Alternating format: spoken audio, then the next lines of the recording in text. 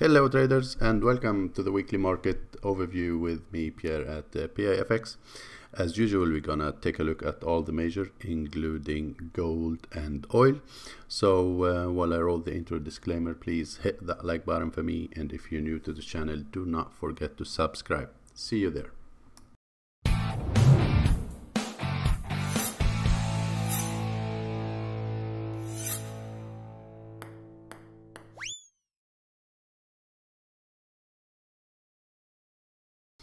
Welcome back, guys.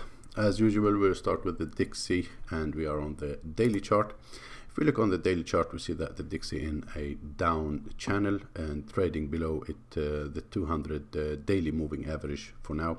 That is the level where I think is the key area for the dollar bull. So up here at the top of the channel, we do have this previous swing high. We have the 200 moving average also at that level, monthly R1, and this key structure of horizontal support and resistance area. I think I've been mentioning this level many times now, but we keep trading around it, and each and every time we do that, we keep having some reaction. So that's why this level is a key area. Basically the 97.75 is the level for the dollar bulls to break for more upside. Otherwise we will keep pushing to the downside on this market, probably, since last time we had a low. It was this low here that broke below previous lows here, so we keep having lower lows and lower highs. If we go down to the 4-hour time frame, we see that last week the dollar did move above a key structure. So we had this ascending triangle, as you see here, and I mentioned this both in the weekly overview and for my student in our trading room, that we keep getting higher lows and equal highs here at this key area where we have yearly pivot point and monthly pivot point, and we've been talking about that a break above this will signal a continuation to the upside, at least toward that 97.75 area. And indeed the dollar did a nice breakout with a retest. If we look on the 1-hour time frame, we had a nice breakout, great retest, and a continuation to then start slowing down and reversing lower during the NFP release. So if we keep being on the 1-hour time frame, I think the situation for early next week is a possible continuation in dollar weakness. I'm expecting the dollar to retest this area where we should see the bulls here at around monthly pivot point and yearly pivot point, and this whole previous structure that got broken. I'm expecting some kind of bullish defense at this level on the retest, so keep an eye on this level for the possibility of seeing the bulls entering the market to push back price toward the top of the channel and maybe test these previous highs. So on the 4-hour time frame, it would look something like this, another retest to this key structure level here. This area been acting as nice resistance previously and support as well. If we also look at these areas, oops, everything is moving, so let's go. So as you see, this is a pretty important level looking left. It's been tested many times, and again, if we do see another retest of this structure, there is a possibility that the bears may enter the market and try to push the price lower from this level. But as I said at the beginning of this video, if the bulls really mean it, they need to break out outside of this channel and above this previous high, and if that is the case, this will signal a continuation to the upside. Otherwise, expect some kind of reversal once again here. As you see, the 200 moving average on the 4-hour is acting again as a dynamic resistance, as it did here, and now the price is back below that 200 moving average on the 4-hour. So that is what I'm looking for the Dixie early next week. A little bit of a weakness back down toward yearly pivot point to then look and see if the bulls will push it higher from that area. Oil, after this spike with what been happening between the US and Iran, it seems like the situation is a little bit colder now, and what's been called World War III been averted so far. I think it was a little bit of a funny situation there, and I think it was overhyped, this whole war thing. And yeah, as you see, oil could not break above 65, returned back down in a strong manner back to the bottom of this channel. So it is now testing a key level here. If we go down to the 4-hour time frame, we see that this whole area here is a pretty important level. Horizontally, we've been tested this level previously as support and resistance. We do have the trend line as well.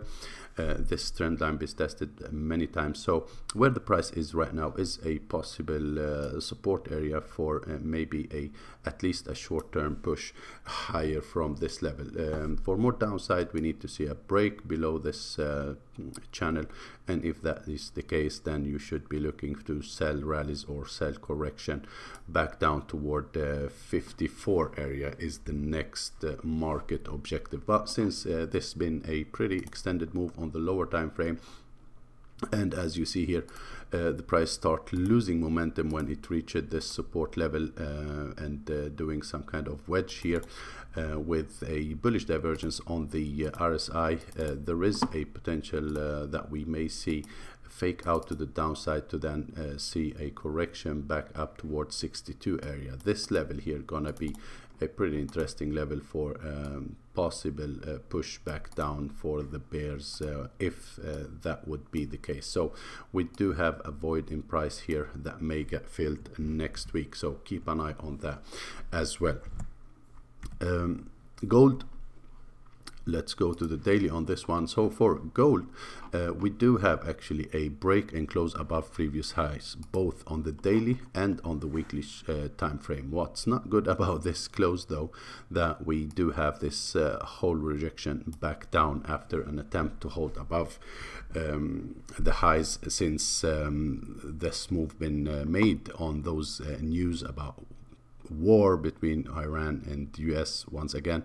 But if you see here, the close was above previous high. So we have a weekly close above previous high, we have a daily close above previous high, and I'm still expecting gold to keep pushing higher, but maybe first after a correction to the downside. Actually, since this breakout happened, I think gold may keep pushing to the upside, and you may be wondering why and how could both the stock market and gold and the dollar move to the upside at the same time, and one of them is wrong. I think gold is the one that is the right one. The breakout is happening because someone or the smart money maybe knows something that we don't know. I'm very skeptical to this euphoria we do have in the stock market, and I think there is investor moving to safe havens here before the collapse of the stock market. The first quarter seems to be a bullish one on the stocks, but I'm not sure about the second and the third quarter. I think we may see a bigger correction. Let's talk about a bit lower earnings for the first quarter on the stocks. So there is a possibility that gold is the leading indicator here, and we may see a continuation. So enough about that. 1550 was a good and strong level as a support for short term, and it is still holding for now. But my expectation is possibly that we may see gold retesting these previous highs up here, and if we see a failure to break higher, then possible rotation back down toward 1515 area. That is a probable good support level. It was not tested since the breakout. We had this little retest at the same day to then see the continuation, but we do not have a bigger retest on the daily time frame. So for next week, possible continuation to the upside for gold. If it fails to break above this high, expect the bears to try to enter and move it back down, and that will give you a possible head and shoulder scenario. Target, if we break below monthly R1, is the 1515 area on the gold. So that is my plan for this one next week. Euro USD also holding at the 200 moving average on the 4 hour for now. We're gonna take a look at the daily as well. But as you see, as far as this level here is not broken, Euro still could be considered bullish with higher highs and higher lows. Another major higher low here on the way if this keep establishing. I'm looking to see if the Euro will be able to break above this high. If that would be the case, then we have a possible retest of this previous high looking left on this chart. So again, it is still possibly bullish on the reversal here. If we look on the daily time frame, we see that we have a nice swing high here, did a double top, moved back lower, gave us another double bottom here, and a continuation to the upside that actually broke above these previous highs, this previous high above the 200 moving average, to then push lower. Now, as I said, as far as this major swing is not broken, we could consider this whole move here still a bullish move that is not broken, since we still have higher highs and higher lows on the major time frame. So for next week, short term at least, I'm expecting a possible continuation to the upside on the Euro, and the first trouble area would be this level up here around the 1.1180 is a possible rejection area for the bears to try to push the price back down. Okay, so for more downside, you need to see the Euro breaking below this level, and if that is the case, we need to also see a break below the trend line. That will send us once again to the bottom of this range. So if we forget about the trend line and we see it just as a range, you see that the price, if that would be the case, will keep being probably trading inside this range. After this would be a fake out with a lower high and then a continuation to the downside. But again, this need to be broken for that continuation to happen. So sterling still a bit weaker than the rest. We saw that during the NFP release. So here was the NFP candle last Friday. Even though it was a pretty bad NFP number, I'm not talking about only about, let's take a look at that. I'm not talking only about the headline 145k is still okay when you have such a low unemployment rate. This is still okay in my opinion. What's not good is the average hourly earning, which came much lower, which also lead to lower inflation. So this is a bit scary for the Fed and for the investors that should be thinking about this. So despite that, the sterling kept being lower, ended the day near the lows of the session. So again, because of that and because of this lower high we have on the daily time frame after the retest of this key structure here, the election move and then pushed back down, another lower high now established, there is a possibility for another attempt toward 1.300, which is a key support level, but that is probably for early next week, and the level to really watch is down here around yearly pivot point, monthly S1. That is a key area for the sterling next week. So as far as we are below this short-term trend line, we should be looking for another retest of the yearly pivot point. If a break above this happened, then there is a possibility for that continuation move for this chart. USD JPY also pushed strongly to the upside, making a pretty nice V shape here after breaking below previous structure, moved toward 108, which been a good support level many times looking left. The market been testing this level for a very long time now, since April 2017. This area been acting as both support and resistance. But also it did come back to another important resistance level, and that is 109.70. So the 109.70 also been tested as good support and resistance looking left. So another good level to watch. So I'm expecting at least short term downside here. We have a pretty strong move after those news about the strike against the US bases. We had this push to the downside to then see the market pushing all the way back up without looking on the 4-hour time frame, without any bearish candle. All the move pushed all the way without any bearish candle, reaching the top of this channel. Now this bearish engulfing last Friday could be profit taking. I mean, it been going, if you are a bull and took a buy here on 108, I think you are pretty happy for such a move, moving all the way toward the top here, and you would take some profit for sure. I mean, it was like 1.7% move.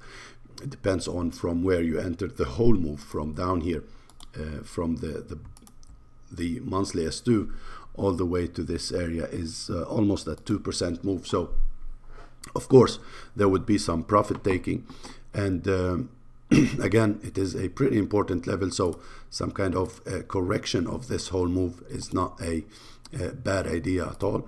So sorry, I took a short here last Friday from the top here, moved stop loss already to break even because it is against a very strong momentum, and it was a late trade, so I don't want to risk much. So stop loss is moved already, but I'm expecting this market to at least give me a 38.2 retracement, and if the market reached that level, we have monthly pivot point and this previous structure. Also we have previous month NFP high here. This red line here is the previous month's NFP high, so that would be a possible short-term target before maybe seeing bulls pushing once again. Another scenario could be that we keep trading inside this range. There is a possibility for that we keep we see another move all the way back down, but for that to happen we need a strong catalyst, some kind of stock market moving to the downside strongly. That would be a catalyst to move this market. Another good target would be the 618. Looking left, this would be the neckline again. Another support here, been tested. This area been tested many times as a good support and resistance area, as you see. So not a bad level as well to target. If 38.2 and the monthly pivot point got broken, you have a nice structure that been tested many times here looking left. So keep this level also in mind as a possible target, or a possible level where you may see the bulls trying to push the price higher from this area. New Zealand USD, well, the New Zealand been in a nice strong bullish trend. We wanted to go long, and I've been talking about this after the market reached this level. I said we look for a correction and a possible continuation after this strong breakout here. We want to see a correction and continuation. Now the market did test a first level of interest, which is previously broken structure at this level, and did hold a little bit to then give us a little bit of a bounce to the upside. Looking on the 4-hour time frame, we see this move higher, but still this is not enough as a signal. Well, if you want to go long blindly, you could do so just based on retest of previous structures here. Yearly pivot point at that level as well. Last week weekly S1 was at that level as well, so could be a good level for a limit order. But if you want to be more short, you want to see a little bit more momentum here. So for next week on the 1-hour time frame, I'm interested to see if we're gonna see another retest here, another higher low to start happening. If that is the case, then there is a possibility to move up toward these levels. So if that would be the case, then we may see a continuation higher, but the price need to break above this structure for that longer term continuation to happen. Yeah. USD Chief also inside a possible correction channel. So this market been also in a bearish trend for a while now. Since we reached this top here and this possible fake out, we start seeing the price moving lower, and was not able to make new highs here, make a double top, and broke the neckline. So after this break of the neckline, we broke also below this structure to then reach the last line of defense down here and start pushing higher. Now this push higher, I still not seeing it as a possible strong reversal. If we go down to the 4-hour time frame, we see that the price been going in a little bit of a slower move. Momentum is not so strong. We keep seeing strong correction back to the downside. So I will be watch this possible channel here, and any break below this level will signal a sell rally scenario. And again, if we break below this level, that will open the door for much more downside. If we go down back to the daily time frame, we see that this is the last line of defense. If broken, monthly S1 gonna be very, very easy to reach. USD CAD, also I'm still bearish on this market since we broke below this channel here. We had this break, another retest, failed to make new high, failed to make new high, another lower high after making a lower low here, and here we had another lower low below all these structures. So structure wise, we should be looking for a retest and continuation on this market, at least toward monthly S1. So structure wise, this market should be sell rallies. So I've been talking to my subscribers in our trading room and to my students that we should be looking short term for a bullish. I think I mentioned this also here in the weekly overview last week, that we should be looking for a short-term bullish move toward this area, and if that would be the case, to start looking for bearish evidence. Now that's last week we reached that level, but there was no the price did not really push all the way toward this area. Just shy of it, start reversing because of the bears entering a little bit early to then get the NFP numbers and the Canadian unemployment numbers and the employment change, which was great for the CAD. 35.2, much higher than expectation.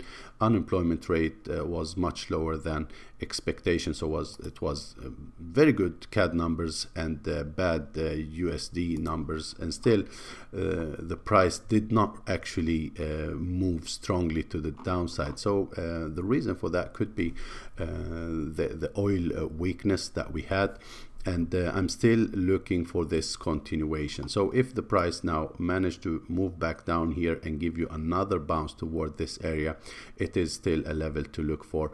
Possibility of short and continuation. I'm still short on this market, and I will keep looking for that continuation, especially if we break below this level. That would be a great trade, because there is lots of room to the downside on this market, as you see. So keep selling rallies in my opinion. Aussie USD, let's go to the daily time frame. So this market started a reversal, which been going very good so far. As you see, it broke above this previous high, above this previous high, above the long-term trend line, and what's more important, we had a pretty strong break above the 200 moving average on the daily, to then start moving lower when the situation between the US and Iran start to escalate. So of course the risky asset as the Aussie start to being weak.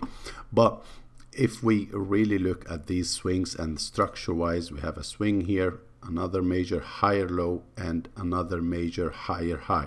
Now inside this swing here, we have a minor swings here, as this minor swing is not broken, this minor swing is not broken, the major swing is absolutely not broken. So as far as there is no break below this, at least this minor swing, this market should keep pushing to the upside. So if we go down to the 4-hour time frame, we see that the market spent lots of time here and failing to break below the trend line, failing to break the structure and below this level, to then get the numbers from the Aussie, which came good the whole week, been good numbers from Aussie. As you see here, all the Aussie releases was, the building approval was much higher than expected. We had the trade balance, which came also higher than expected.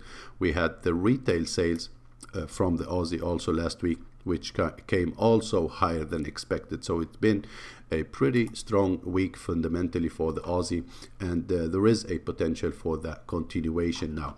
But before that continuation, you need to be aware of this level. The price also need to, if you are in a long position, be aware of this structure here. It need to be broken for that continuation to happen on Aussie USD. So again, the fundamentals are good. The technicals are saying we should be looking for continuation. It is a great retest of the trend line, and there is a potential move at least back to the top of this swing high here on Aussie USD. So yeah, that was the last chart for YouTube. Of course, I will keep doing the rest of these for our trading room now. If you are interested to join our trading room, it is just to it is all about going to my homepage down here. You have the link down here, and we still have the trial for 14 days for only $1.